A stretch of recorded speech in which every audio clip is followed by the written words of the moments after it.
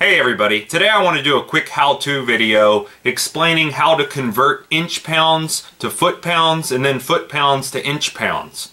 If you look at smaller impacts like 3/8 inch impacts, a lot of times they're rated in inch pounds and it'll have a very high number.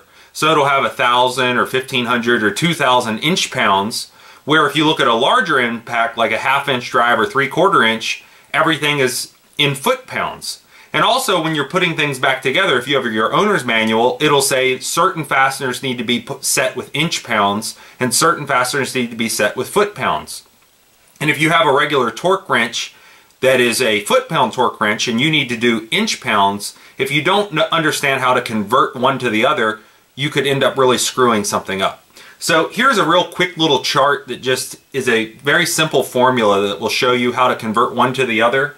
Basically, 12 inch pounds equals 1 foot pound. So there's 12 inches in a foot, and that is basically how they scale this.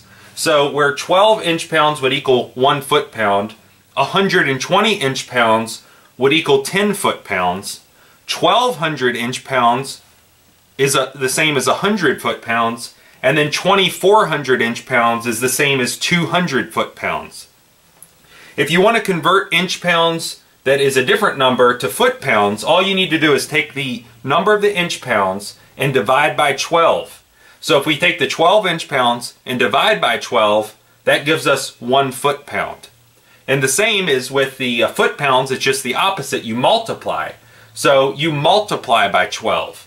So if you have 1 foot pound, you multiply by 12 and it equals 12 inch pounds. They're exactly the same, but that is the little formula that you need to write down is, you know, if you have 30 foot pounds is the same as 360 inch pounds. So that's your quick tip of the day. I hope that helps, and I hope that saves you from buying tools that you otherwise don't need. If you like this video, please click like. If you like my channel, please click subscribe, and thanks for watching.